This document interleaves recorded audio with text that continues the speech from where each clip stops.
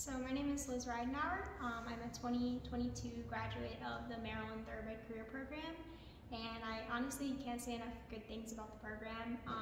I went into it with a fair amount of horse experience. I've been around horses since I was a little kid, and some thoroughbred experience, but the program really solidified for me that I want to be a sports medicine vet and specifically work with thoroughbred sport horses.